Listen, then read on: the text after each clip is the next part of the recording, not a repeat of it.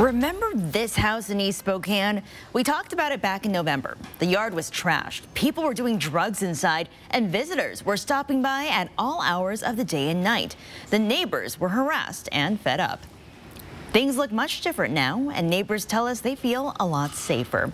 Since then, the homeowner has been removed, the house is boarded up, and neighbors tell us now it's peace and quiet. Well, getting to that point is not easy, especially in the state of Washington. Emily Blume is live at the house to explain what has happened since then. Yeah, Aaron, this home was declared a chronic nuisance home, and as you take a look behind me, you can see things much different now than they were a few months ago while we were here. The windows and doors, they are boarded up, and the city hauled away nearly 33 tons of garbage from just the outside property alone. Holly Anderson, the next-door neighbor, described the situation as chaos every night. Stolen cars all down the block, just people doing drugs in the yard. Being chased down the street by people wielding knives. One 9-year-old living in the neighborhood found a used hypodermic needle in their yard. City Attorney Matthew Folsom says in Washington, it's very difficult to remove a homeowner from their property. Action is only taken when community interests outweigh the interests of the property owner.